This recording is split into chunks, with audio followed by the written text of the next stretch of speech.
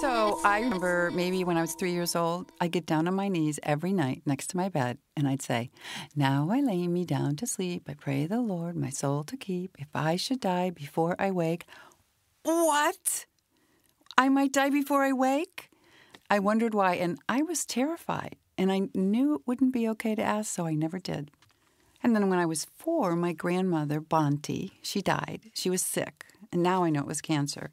But anyway, they put her in a big hospital bed right in her dining room, and I actually thought she was lying on the dining room table whenever I'd go visit her. And then one day she wasn't there anymore, and that bed, table, whatever it was gone, and no one explained anything to me. But I knew something was wrong because I was sent away to my aunt's house for 2 weeks. My dad, it was his mother who died, seemed sad. Everyone seemed sad. I felt sad, but I didn't even know why. I just knew that Bonte wasn't ever coming to play with me again. And then many years later, my son died. Yes, that was very hard, in an accident. But I was totally unprepared for death, his death, anyone's death. And I learned we live in a culture that's also totally unprepared for death.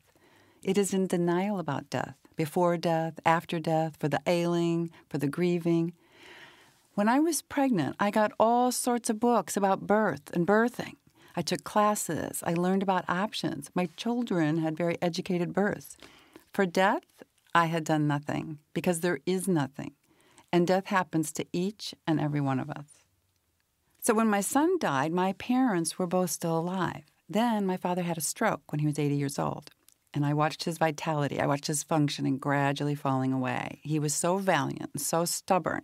He fought as hard as he could for some semblance of his former pretty wonderful life.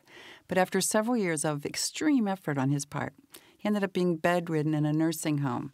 Even eating became difficult. And each and every time he had trouble swallowing, he was rushed to the hospital for medical intervention, which was arduous and exhausting for him. And after several months of this, he mumbled to my older brother, "It's just too hard." And I learned how hard it can be to die in our culture. And I actually think my father felt like a failure because he was dying. And unfortunately, many people do feel like failures. Death is now a medical event in our modern world. Ancient cultures knew dying as a part of living for everyone. Some people do die suddenly in unexpected ways, and that's always tragic. But most of us die after a long life or a long disease, and we should be able to make decisions about our end-of-life concerns, about our deaths. Decisions consistent with our preferences, values, and personal priorities, all alongside the best of medicine. However, most of us wait way too long to give any of this proper consideration. Talking about death is considered taboo. It's not done.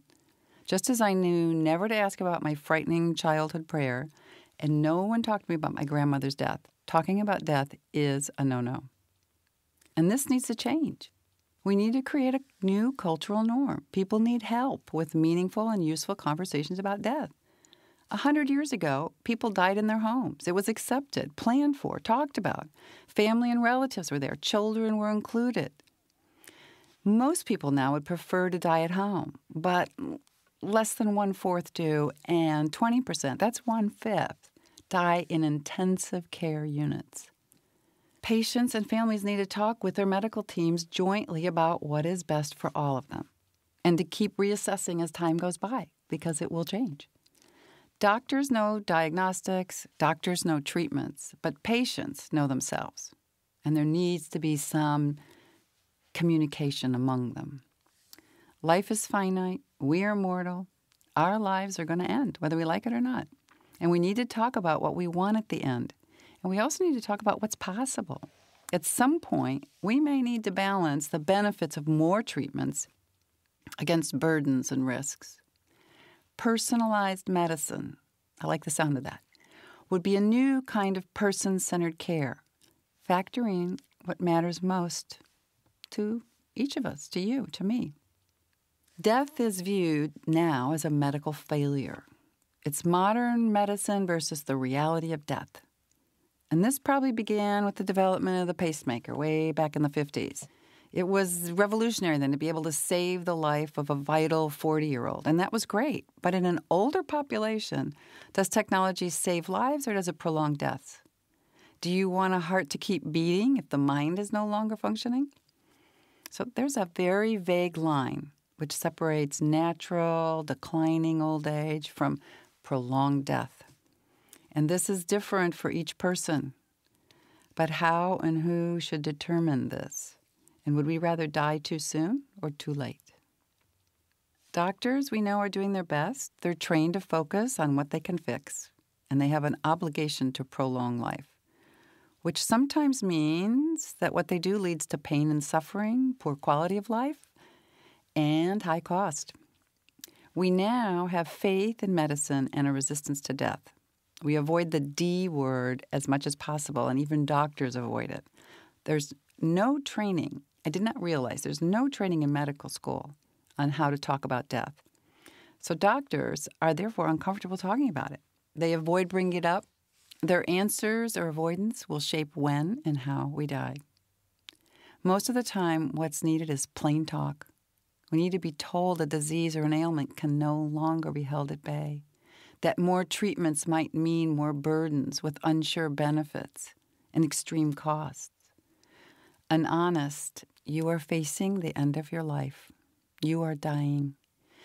Those could be the most caring words a doctor ever says.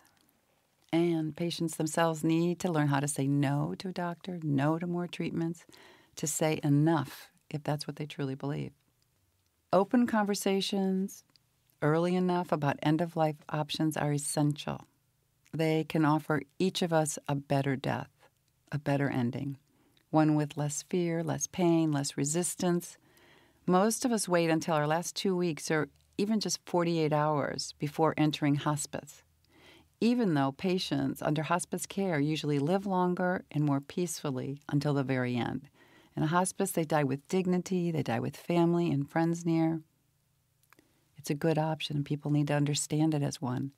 So we need a cultural shift in how we think about health and death.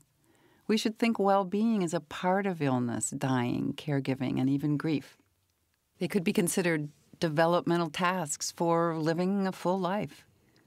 Consciously considering and discussing how we want to complete our lives, allowing our stories to end well. So we do have a cultural norm about death, and it has to be examined.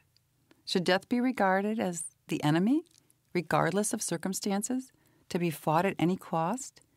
And what about any economic incentives within medicine? So when you put all those things together, it's not surprising that there still are a lot of treatments at the very end of life. Medical technology tends to win out over natural death. There are no easy answers. There's no easy solution. There's all kinds of conflicting values and points of view and legal rights and doctors and trying to figure out what to do. Every single life is unique, and so is every death. And there's no maps for this territory at all. But by having conversations about end-of-life issues, individual maps can be created. And these individual maps will assist our culture in embracing the reality of death. And I like to think this just might make living all the better.